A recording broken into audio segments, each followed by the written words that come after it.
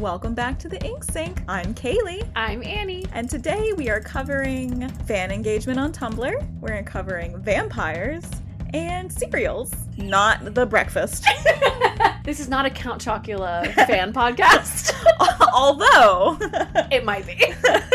Annie, what are we talking about today? We're talking about Dracula Daily! Dad! I have to say, the guy who came up with this, genius. Brilliant. Absolutely. So, I was trying to describe it to someone, and I was just like, the fact that this had not happened before is a travesty. And the fact that it's happening now is incredible. This guy is absolutely a genius. Brilliant. Like, we live in some times, fam, and it's happening right now, and you get to experience it all firsthand. Yes. I mean, you know I love a good lit meme, and they are just... It's breeding. They're breeding. It's for sure. so good. We should do like a compilation of all the great Dracula Daily memes.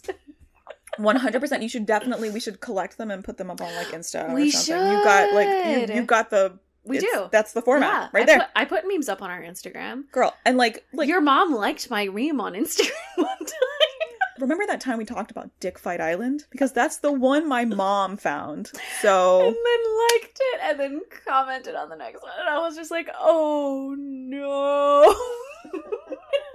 I messaged Kaylee and I was like, I just put this meme up and then your mom followed us and I don't know what to do about it. And then like 3 weeks later, I was like, fine. She liked the meme, Kaylee. What do I do? It took 3 weeks for that bomb to hit. Anyway, so now Kaylee's mom knows about yaoi manga and we're all just gonna hide under rocks forever. It's just where we live in the world now. It's bad.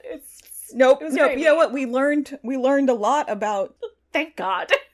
How you doing, Kaylee? I'm great, Annie. Like, this, I just want to be clear, I read the book a long time ago. Sure. I'm not currently getting this blasted to my inbox. So I have been engaging with Dracula Daily through the fandom, and it's been a delight to see people losing their minds on the internet, just in something that's totally harmless and silly. Oh, yeah. So, how have you been?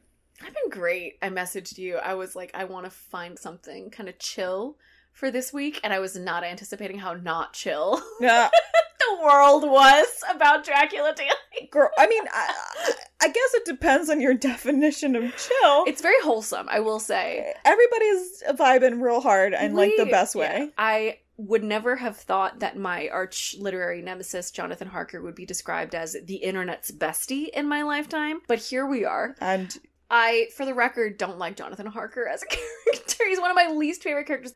I will say, so talking about Dracula Daily today, I do want to point out Dracula Daily is free. It's on Substack. If you are interested in it, please go sign up. Right now, the Dracula Daily feed has not gone past the first couple chapters. So Van Helsing hasn't been introduced. There's time. You can get into it before Van Helsing. Quincy has not been introduced. Get in before There's a gap right now, honestly, so now is not a bad time to... Anyway, jumping into Dracula Daily. Dun dun dun. Annie, why don't you go... How did this all get started, Annie? So, first of all, Dracula is uniquely suited for this. It is an epistolary novel. Just highlight that little vocab word. I'm going to define it for you. Epistolary novel. What's that mean, Annie? It means that something is told not through an overarching prose narrative, but through letters, journal entries, news articles, dispatches. So, it's told through primary sources. Obviously it's fiction, so it's not literal primary sources, but in the book it's told as a collection of primary sources. In Dracula, you do see letters, you see articles, you see interviews, you see journal entries of the individual characters, you also see their musings that they've written down on scraps of paper. So that's an epistolary novel. So they're not super common anymore, just because we as readers love to be thrown into the action. We love to see immediately what's going on and like how all the characters are relating together. At least that's how publishers think that we want to experience books. And I have to admit, like, I love a good action book as much as the next person. Briefly interject? Please do. I think that there's a lot of appetite for the epistolary novel, but in its modern form, which is through texts and Snapchats. And I have seen, and I say this because I've seen actually like fan fiction and very popular fan fiction that is just chatfic. That is a good point. Which is just group chats. It's genuinely just that engagement. Now that you mention it, I think the most recent epistolary novel that I read was a YA. Must have been in high school, and it was like through emails and chats and texts. And that's what I mean. Like, I think that our appetite is not gone. No, but it's, not as at all. with anything, transformed. I mean, and the same thing, like, you know, people are like, no one wants to read classics, and yet here we are all fawning over Dracula. The other thing we talked about was that, you know, the old white guy theorem of the serial novel is dead. No, it's not. You're wrong. You're just an old white man, and you're out of touch. Yeah, you just don't know that Wattpad exists. You don't know that Wattpad exists, or like unfinished chaptered works on AO3, including original fiction, or webcomics. Which Kaylee is shaking her finger aggressively at me right now. I want you guys to know I feel threatened. You shouldn't. I'm so sorry. You are not the problem here. We've had massive blowout, like viral sensations of stuff that started as webcomics, like what was it called? Homestuck. Yeah. It's free online, but you can also buy it in stores, and people do. Not even that. I mean, when was the last... I mean, you're not really on Twitter, but I feel like I follow live threads all the time. Like, this is happening. Like, that one... Do you remember that one thread? I feel like it went beyond Twitter, so you might remember it. Was, like, this guy who was on a roof, like, in the middle... Where, like, a couple on the other end of the roof was in the middle of a breakup, and he was live tweeting the breakup, and the thread took, like, 3 days. Oh, yeah. And it was, like... Justice for Mary or whatever. They brought pizza and it lasted for hours. It was a whole thing. Socks the Cat started out as a Twitter thread that was updated over I didn't days. know about this one. You didn't know about Socks the Cat? No. So Socks the Cat is a like classic Twitter thread. It's from like 2013 about this person who found just a kitten on their way out of a baseball stadium and just kept updating the thread of like, well, he's in my house now. Guess he's staying. We're gonna look and see if we can find, like, every tweet was accompanied with like a blurry photograph of Socks. Aww. And like, you know, every couple years he's like, oh hey, this thread went viral again, Socks is good, here's a recent picture, with just like purring on his lap. And it's just like, and that was a serialized thing. I mean, it was a real, like, authentic thing that was happening in real time, of course, but it was literally a serialized story. Old people, I think you're right, and I don't mean to like they're just throw everybody into touch. a thing, but people saying, oh, serialized stuff it does happen now. It happens all the time. You just don't recognize the medium because you have not, chosen not to. Because it's not in a literary magazine. Anyway, so serials. Yes. And Dracula, which is I don't believe Dracula was originally a serial, but it was definitely... No. It was definitely put out into a world where serials were much more common, and the epistolary novel was a part of that. Yeah, absolutely. 100%. What I meant to say was... So Dracula is in the public domain, and serials are not dead. And now we are currently getting Dracula emailed to us regularly. Annie, tell me more about all of this. How did this come about? I have to say... I think that probably Dracula is one of the few that this could have happened to in the way that it did. Because the reception is everybody knows what Dracula is about, even if they haven't read it. Everybody knows who Dracula is. And they know more or less that everyone who Dracula encounters is going to be fighting against Dracula. No one is discovering Dracula for the first time here except for the characters in the book.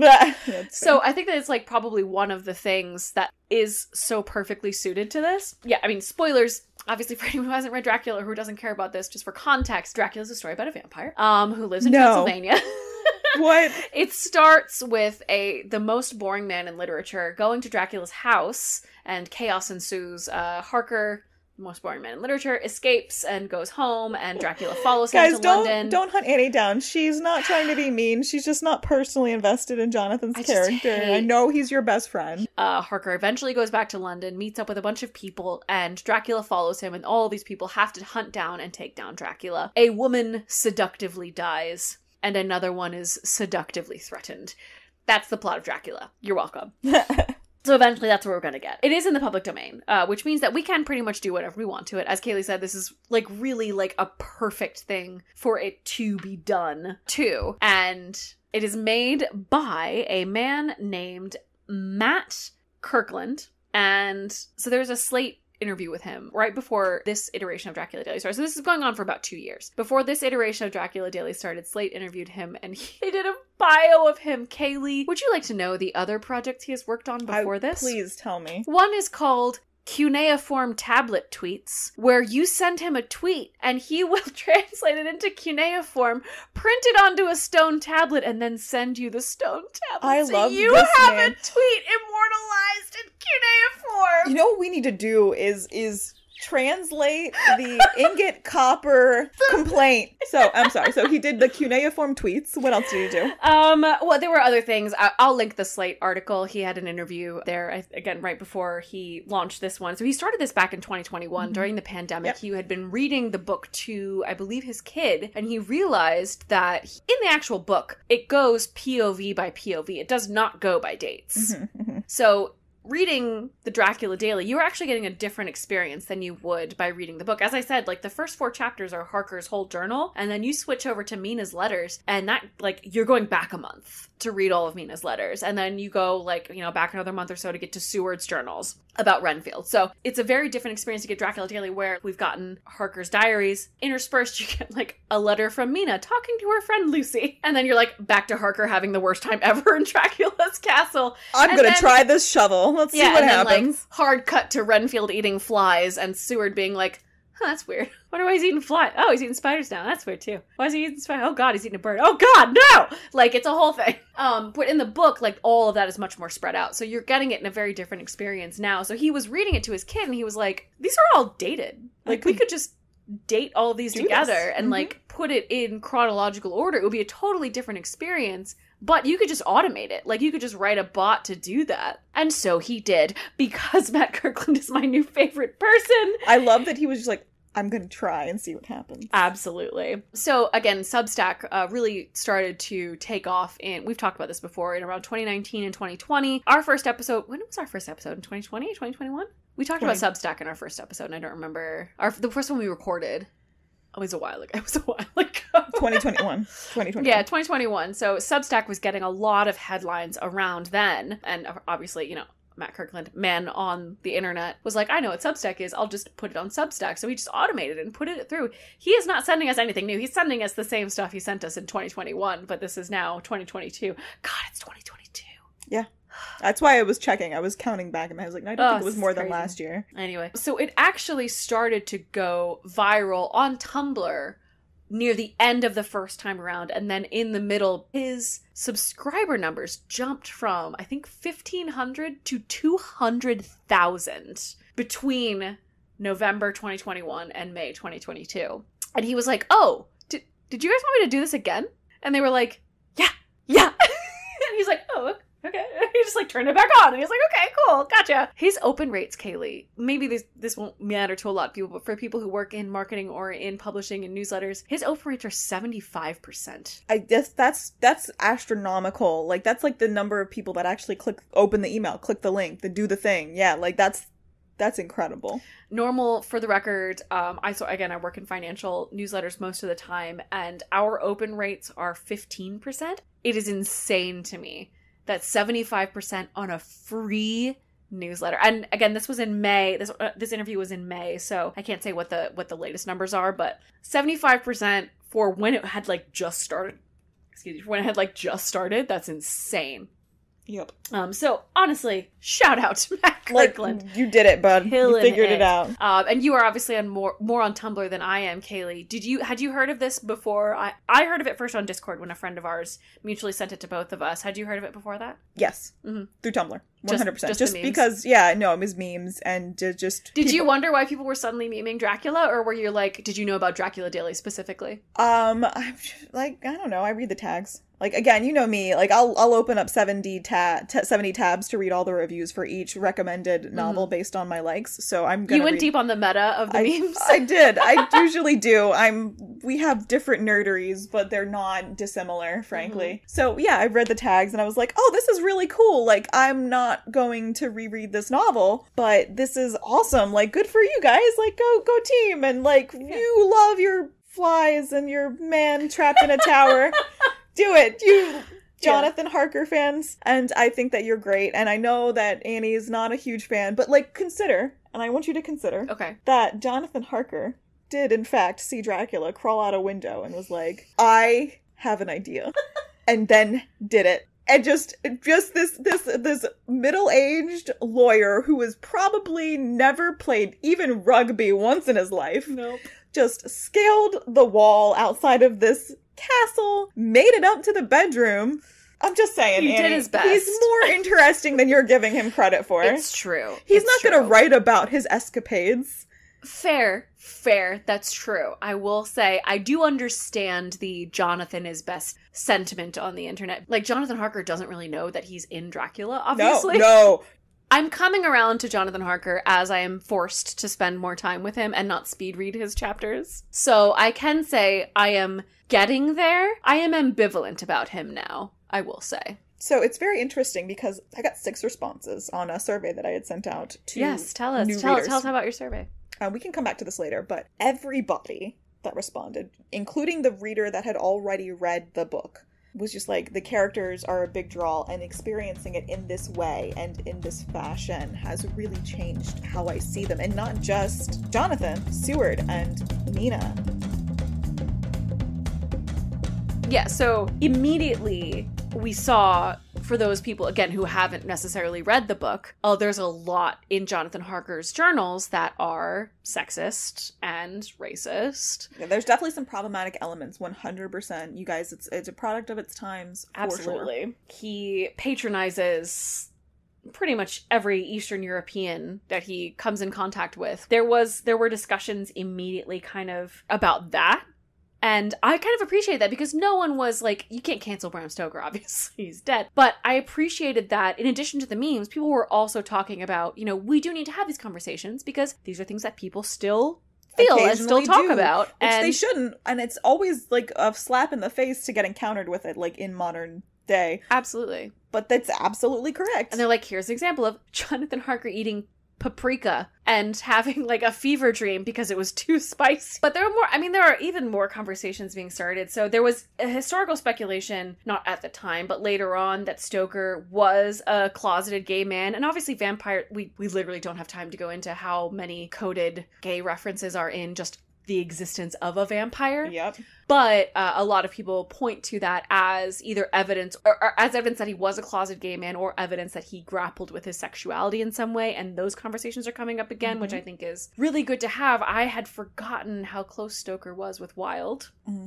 which at least points to him being comfortable with homosexuality. And maybe Dracula was him kind of grappling with the difference between what he personally was comfortable with his friends and what society seemed to be totally uncomfortable with. I could see that. We don't know. Obviously, he's dead, so we can't really ask him and we can't really talk about it. But there are so many memes. I saw a couple of them. I saw some meme compilations of this, and I mean, we cannot pretend that they aren't existing, and they are delightful, aren't they? No, every single version of every popular meme, every new meme I've seen, I can't really iterate the number that I've seen through Tumblr specifically, and I'm sure there are more that are specific to, say, Twitter and Facebook, but some of those are just going to be reposts from Tumblr, let's be real, most of them. Guys, especially on Tumblr, it's where it went viral. Like, the number of memes and places that people have grabbed their iconic Jonathan Harker love. The love of Jonathan Harker, yeah. I think one of my favorites is like, because like everything, this is a vampire book, like there's supernatural shit happening. Jonathan doesn't know what's going on, weird stuff. No, he does not. He seems to be oddly okay with it. He's like fine. He's just like, oh yeah, this is just a vibe. I guess this is just what Hungarian counts do. But the thing, the one of my favorite things is just like the people that latched in the fandom on the fact that Hungarian paprika is fucking spicy. Like, the memes that came out of that specifically made me laugh so hard. He had severe white boy tongue, I'm sure. Oh, I'm like, sure. That's like, I've talked to some of my British friends, and so she's dealing with the melting pot, shall we say, and just the idea that England fought for like 1,000 years to take on the spice trade, and then decided it didn't like any of the spices. And she's just depressed. One of my favorite memes that I saw was how, like, so Harker shows up and Dracula's there, or like Dracula's planning for Harker's arrival, and he turns to his wives and is like, okay, we're gonna have to pretend to be real people, which means someone's gotta clean up, someone's gotta do the dishes, someone's gotta cook. And they were all like, it won't be me. And he was like, oh, I guess I gotta do it. Because you never hear about the wives doing it. Nope. It's just all of them being like, okay, have fun with that. Nope, you wanted this. You wanted this weird English lawyer in our house? You deal with him. You know what's really funny is, like, they definitely were, like, into Jonathan, too. But I don't know. It was, like, definitely a vibe of, I'll give it a shot. Yeah, they were trolling, I felt. They were definitely, like, for those who haven't read Dracula, there's a part where Harker is stuck in Dracula's castle where he encounters Dracula's 3 wives, who are bloodthirsty vampires. But they're kind of, like, trolling him. Like, I don't think that they were going to eat him ever. I think that they knew that he was just, like, wandering around. He shouldn't have been. They were just kind of trying to scare him. I don't know. I feel like they had exactly one other person for how long, and Jonathan... Okay, again, setting aside the fact that he's a racist jerk, unintentionally, I would imagine, maybe a little bit intentionally, but I don't know that it was entirely I don't think the author processed social justice guy, so I don't think it was really his full purview. Just think it was like, this is just the typical English dude, and they were trapped themselves. True, yes. We don't really go into the wives' histories, but I cannot imagine that it was an entirely consensual relationship because they were, dead. Anyway, tell us more. What other types of memes? We've talked about all the iterations of the Harker as bestie memes. What else is there? So, okay. Yes, the memes are wonderful, but I was actually more interested in kind of approaching this from you as a, like, you, the general you, not you as a specific you, but like the reader. Like, why did you choose to engage with this? Like, how did you like this? Had you read the book before? Like, how are you finding, is it different? How are you finding the format and the content and the characters and, stuff like that? So I actually sent out a survey on Into the Wilds of Homegrounds Tumblr, and I actually had some people that were responding, and I deeply appreciate it. Thank you so much. So I definitely was, again, not surprising that I did get all Tumblr responses because that's where I posted my stuff. Everybody that responded, except for the 6th one of them, said that they learned about it just through Tumblr generically. And the last person said that they learned about it from a friend. So it could have been through Tumblr, but, like, who knows? I mean, it could have been more directly. Yeah. Yeah. Exactly. The person who said that they learned about it through their friend actually was the only person out of the 6 people that responded that had read Dracula before. So interesting. Yeah, so I was very interested in that. So that particular respondee, that person, responder, Wazzle was the requested name, had said that they had read Dracula before, that they were they were fans, but that reading Dracula daily had definitely transformed their understanding and enjoyment of the book. The other people that had responded, the other responders, had not, which was so fascinating. 3 of them, I think, said that it was on their list, but all of them later said that just the format of the serial and having it come in chunks and, like, daily bite-sized bits was so much less intimidating than a full-on classical, quote-unquote, novel. And they were really enjoying it. Sorry to interrupt, but there are, like, days where you don't get anything because just nothing's happening in the journals or the letters or the diaries or anything. So, and it's not wrong that you're not reading this book. Yeah. Because that's not how you're supposed to be reading it. And some of the entries are, like, a paragraph long. So you get, like, a day. Like, the other day, Renfield was eating a cat. Sorry, everybody, spoilers. And it was just, like, a paragraph from Seward being like, that's weird. He ate a cat. And you're like, Seward, just stop. Close his window. What are you doing, Seward? Why is he still able to get to these things? How is he getting the animals, Seward?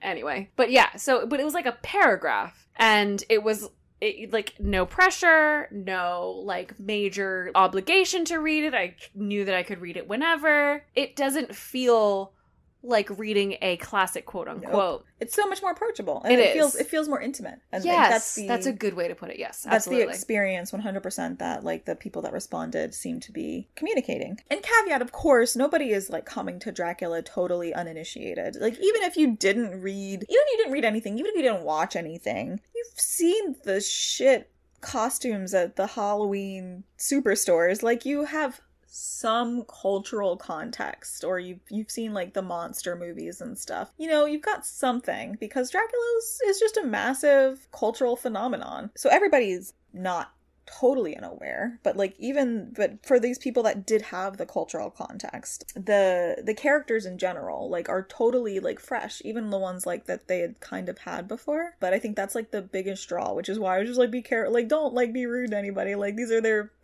new faves or whatever. They're learning and experiencing everything for the first time. And you're allowed to. Like, I think that's awesome. But that's definitely, like, even even Wazzle, who had read it before, like, it was like, I've definitely, like, my understanding of the characters and, like processing all of this has changed because of the new format. I've just gotten a much greater insight into them and, like, learned them, like, more, which I thought that was, like, super cool. So I also was curious about if the format had, or just having this new, like, having this coming to them daily and having them, like, consume it, was that changed anything for them. So for some of them, no, they were daily readers, but two of them, one was, like, they had categorized themselves as a regular reader, but, like, weekly. One of them was more of a monthly reader, so more casual, I guess. Both of them said that this had been, like, a really good sort of jump point getting back into it. Getting back into reading in general? In general. Wow, that's awesome. I thought that was super cool. And, like, I want to say Wazzle maybe started buying more hard media again, physical copies. Wow. And the other one, who was, I think, chosen to remain anonymous, wanted to just generally read more. Like, I thought they were, like, more of a weekly reader, and they're like, yeah, I just want to read a lot more now. Their whole thing, I think, with the serial, I think, and speaking of just the intimate experience and how you re-engage with media, you engage with fandom and media differently when you have a space between things, chapters, content. And that's what fandom does. Like, the traditional, like, TV experience for cable, where you have an episode come out and then you wait a week and then another episode comes out and it continues like that. People, like, traditionally would spend that week talking about the thing and musing and thinking about things and writing about what could happen. Interesting. Writing about ways that episode could have gone differently or whatever. That is a fascinating theory. I'm going to write that down. We've talked about a little bit about how good the media is, maybe, per se, but also I do think that has something to do with it. But, like, I think that there's a reason that behemoths like Disney are doing the drip. Yeah, absolutely. We've gone from binging back to weekly releases. I wonder what the data is behind that. I think that'll be really interesting for our episode on what IP inspires fandom, for sure. So, yeah, I think that's just something that's fascinating, and I think that really bears out, like, in stuff like this, specifically. And I think that that's totally bears on one of the other conversations that I've seen is this is really bringing to the fore what adaptations of Dracula have gotten wrong. People are able to sit with the characters now and able to see, you know, much more about Harker. And that's one of the issues that I've always had with Harker in representations. It's Keanu Reeves or something, when the Harker character is this dopey British dude who can't handle paprika, you know? And maybe that's part of my issue with Harker as a character, is because he gets, like, lifted up because he is the first person that encounters Dracula. But he is not the hero of the story. The hero of the story is Mina and Van Helsing. Yep. And people don't really want to but I mean, there's a reason that Van Helsing has been such a cultural touchstone as well. But I don't think that that Harker necessarily has been as accurately portrayed in media as he necessarily should have been with the way that Stoker wrote him, for sure. I could definitely see that. I mean, they're just, I don't even think that Dracula has been misrepresented. For sure. 100%. I think that's one of the most I think that's one of the conversations that we're going to see more of as we go along, as we kind of get past the problematic bits of the beginning. And I think that's a good thing, because one of the ways that I think classic literature really is relevant today is by having these conversations about things that were happening back then that are also happening now, and how we can contextualize much more easily when something we can see is, like, wrong, and say, this is also happening today in this context, also wrong. I think that's one of the great strengths of literature.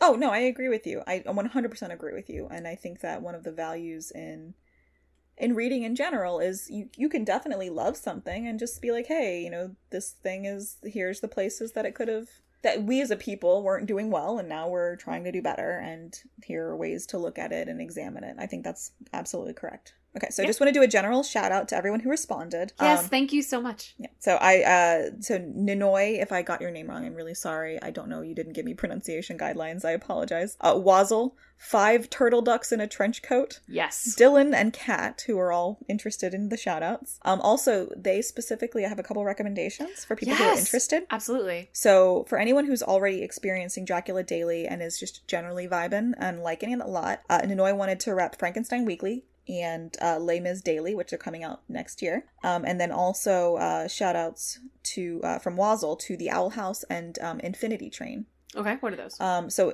they're both animated and they're not serials, other than in that they're animated episodes, like cartoons. They're TV shows? Yeah, they're TV shows. Okay. So they come out in serial form, but they're just generally speaking very good. What platform are they on? So that's awesome. Thank you guys so much, and we will absolutely put those in the show notes. Deeply appreciate. Yes, that is absolutely correct. So maybe a little more coherently there, but we'll definitely rep those.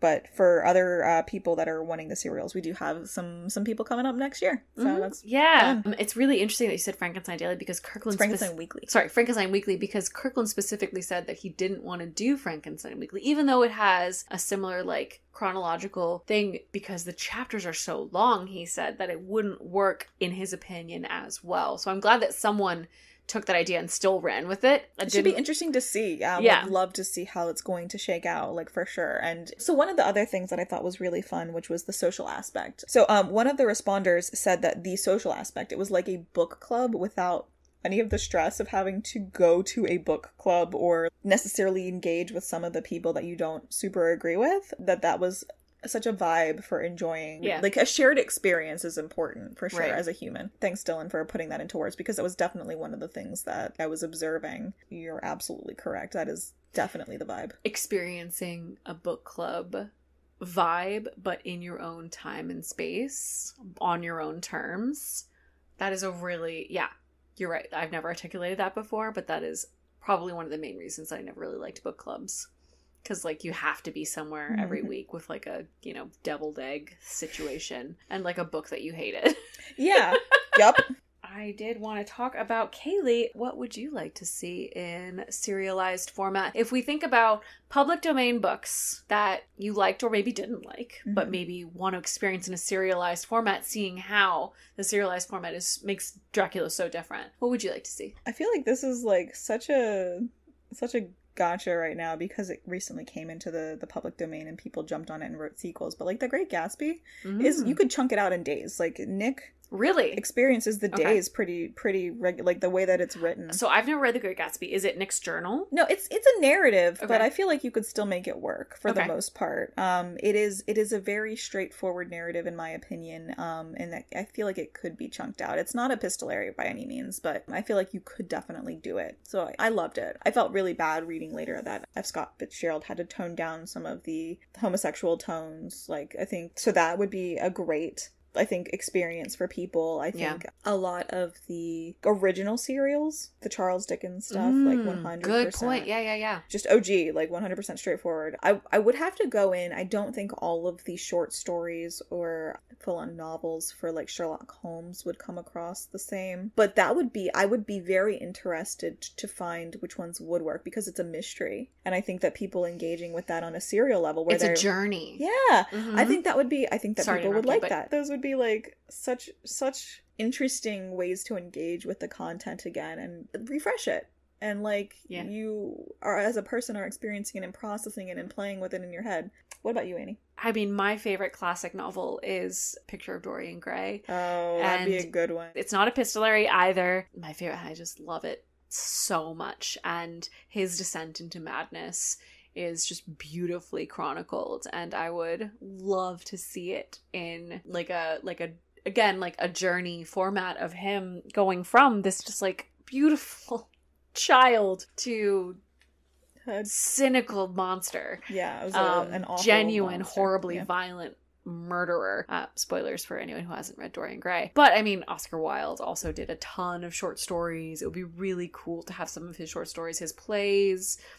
I will forever be a fan of The Importance of Being Earnest. That's so good. I saw that. It was, so fun. So I've never seen it. I've never seen it actually played. I've only ever read it, but I was so affected by it. It was so wonderful.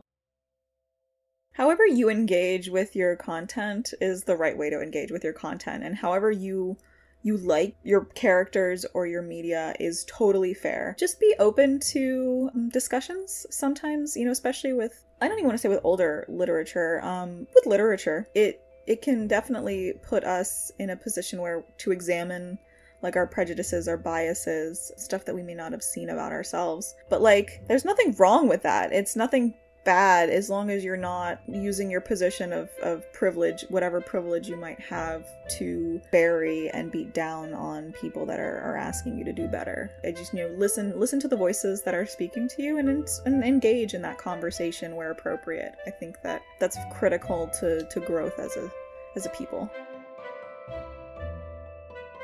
Thanks for listening to the Ink Sink. I am Annie. I'm Kaylee. You can follow us on Instagram and Twitter and Facebook at Annie's Red Pen. You can also email us at theinksinkpodcast@gmail.com. You can follow us on Bookshop just by searching the Ink Sink and see all the books that we have referenced and read. You can also message us on all of these channels, and we would be delighted to chat and follow up with you. And thank you to our subscriber. Thank you, Abby. Thanks, Abby. We will see you next time. Bye.